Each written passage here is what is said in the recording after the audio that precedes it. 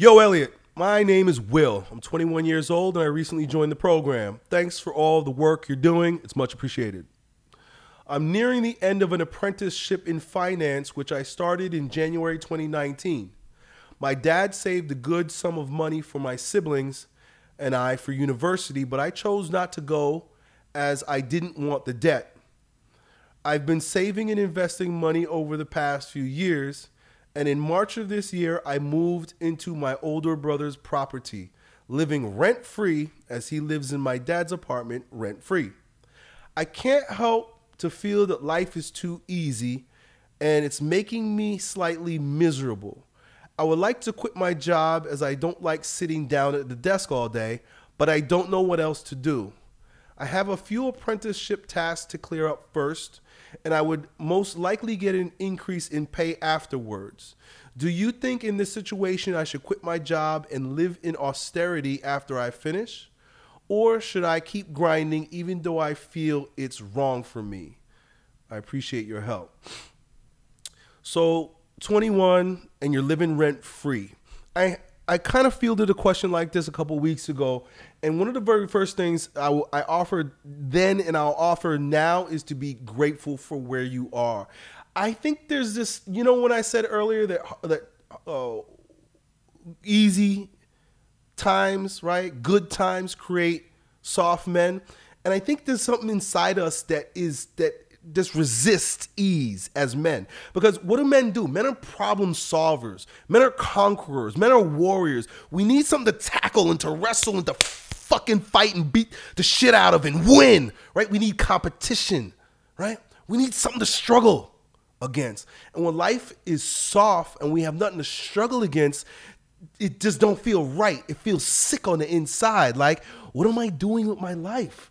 Why am I here?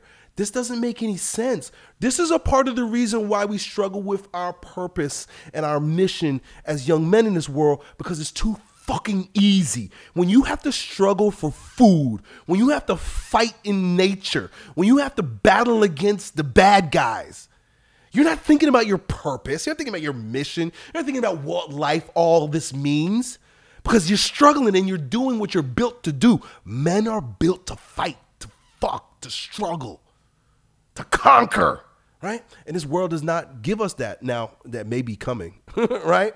Like if we have that extinction level event that I was talking about late before, or there's global economic catastrophe, whatever it is, that's when you can just man the fuck up. And that's going to be a time of true testing. And that may be around the corner. But like I said earlier, and like I mentioned in a previous video, look at where you are right now. And first of all, we have to accept. And the best way to accept where we are is gratitude. Be grateful, because it could be worse, right? And then, you know what? Maybe I'm contradicting myself because I'm not sure right now. I'm starting to get a different feel for where this conversation needs to go. There are so many times in my life, right? Because this is the double-edged sword, man. There's so many times in my life when things are easy and I'm so pissed off as a result. Things are just going too good. They're too easy, too soft, and I need to create a problem. And as a result of my needing to create a problem, I create problems that are unnecessary. And I want to help you avoid unnecessary problems. But you and I are in different situations, right? You're 21, you're in the King Transformation Program, you're growing up very fast. I grew up kind of slow, at least slower than I would have liked to have grown up. And as a result, I was making very effeminate decisions in my 30s. And so I was creating problems where there were no problems when I was still when I was an adult. You're a young man, and you know, when you don't have the responsibilities of an adult like I did, I had 4 children, I had a wife, I had a mortgage, right? I got a whole freaking life. I can't afford to make too many stupid decisions, right? Even though I allowed myself to. You really don't have anything to lose, you know? You can really do whatever you want. And as long as you can put a slice of toast on the plate once a day, you're going to be all right, right? You really don't need anything as a 21-year-old man. You know what your life is going to be built up about right now as a 21-year-old man? Your experiences, your training, what you're putting yourself through so that you can build virtue, right? I'm taking this conversation a totally different way right now. You know what? Maybe you should go do something crazy. Maybe you should blow up the whole scene and create a mess. That way you have the purpose of fixing it back up by quitting your job, by moving out, by doing something outrageous. You're going to be under the pressure to grow up quick. You're going to be under the pressure to get your shit together. You're going to be under the pressure to become a man when most men are still boys, right? I get it too. Like if you're living in your dad's apartment or whatever, you're living rent free with your family, you're still kind of a boy, right? And you're only 21 years old. Like I said, you don't become a young adult until you're 24. But 21, you still have the wherewithal to put one leg on at a time, right? And to wake up on time, right? And to grind, right? You can still do that. Why not? You know, I'm seeing all these young men and young women. I've been checking them out on YouTube because my cousin is one of them. Who they're living in their vehicles. My cousin and her husband, I'm gonna call him, because they're living together and they're fucking, so they're husband and wife, in my opinion. They bought an old used school bus. And they're living a life of adventure in the bus, right? That's one opportunity. That's one thing you can do. You have a few more tasks that you got to finish for this apprenticeship. I would say finish up what you're doing, right? You don't want to leave stones unturned or you don't want to leave loose ends is what I'm saying. You don't want to leave any loose ends. Finish up whatever obligation you have and then go on an adventure. Why not? Right? Why not? You have nothing to lose. You have only what to gain? Your virtue, the value of learning how to struggle, how to fight, and how to win. You know, things may get tough. You may decide to jump out of the nest and learn to fly on the way down, and you might not make it. You might not make it. You might hit the ground and blow up, right? Like that bird got pushed out of the nest. Like maybe he flies, maybe he don't. But isn't that a little exciting? Isn't it a little exciting to know that there's a threat of failure? I like to know that there's a threat of failure. I like to know that there's something imminent looming that might destroy me because that gives me motivation. Like you said, you have no motivation. You have no motivation. You say, do you think in this situation I should quit my job and live in austerity after I finish? Yeah, it might be. That might be. You say, or do I keep grinding along even though I feel it's wrong for me? You know, I'm going out there on a limb today and telling you to go out there on a limb. Go quit that job and live that life of austerity. Go challenge yourself because there's nothing fucking challenging in this world of drones delivering boxes to your door, microwave dinners, and McDonald's. There's nothing challenging about this weak, soft, sick, sad world. Where is the challenge for men? What are you going to do? Join the military, right? I just read that Biden's forcing all military personnel to get the jab, right?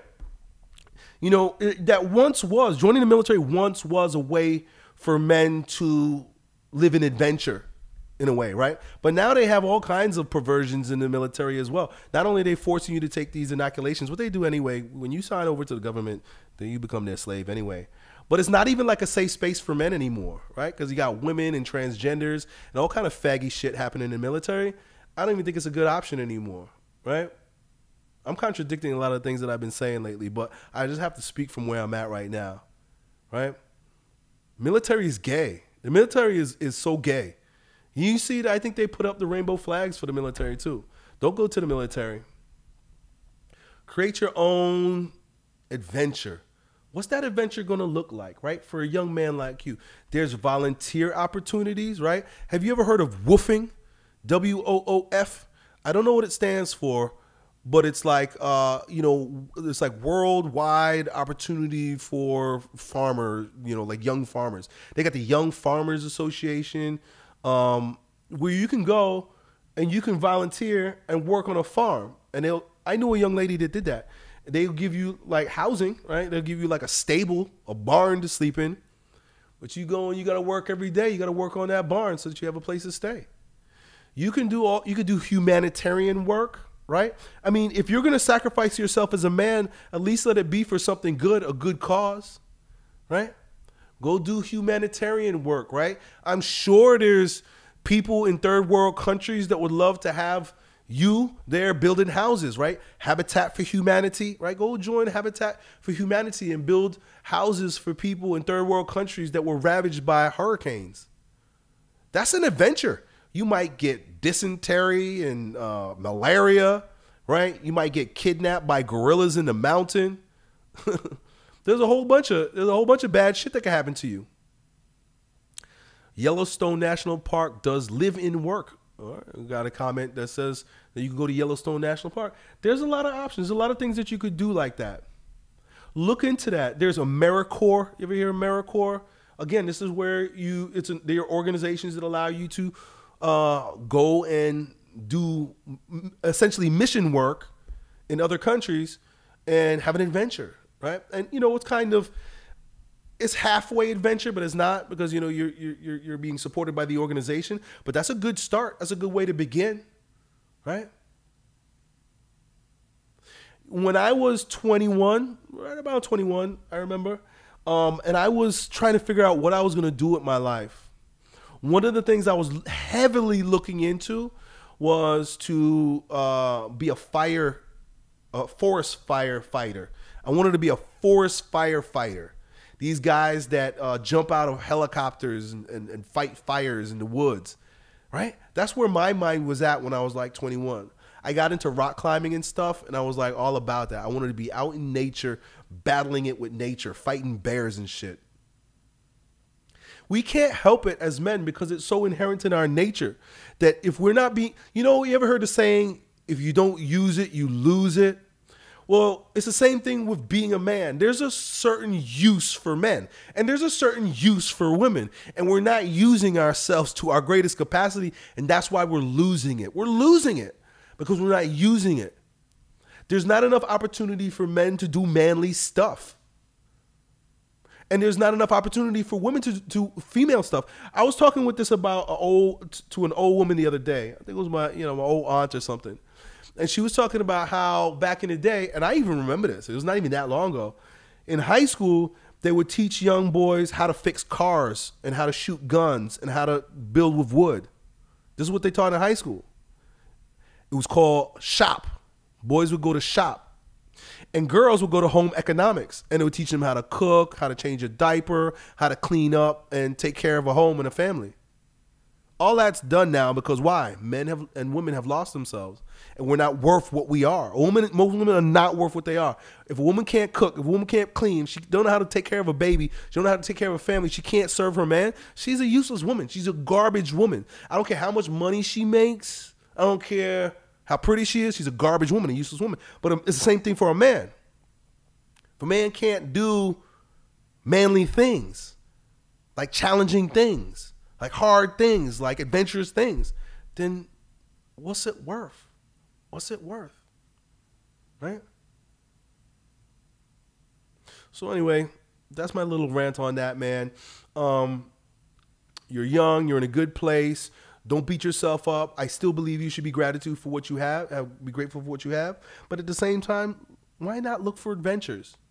Why not look for an adventure? Look for a challenge, right? Looking for something that's going to build that male virtue. Hope that helps, dude. Done. Yo, it's your bro, Elliott. I hope you enjoyed that video. If you did, you ought to know that it was a clip from one of my most recent King Transformation classes with my students, where, among other things, we get together about 4 or 5 hours a week and we speak on things as it relates to becoming kings in our lives in fitness, business, and with women. If that sounds like you and you want to join a like-minded group of men who are growing stronger every day in every way in this degenerate age, then it's real simple. Just follow me on Instagram and then DM me the word King, K-I-N-G, and then me and my team will get back to the details to see if you qualify. I really hope to see you at the next meeting. Done.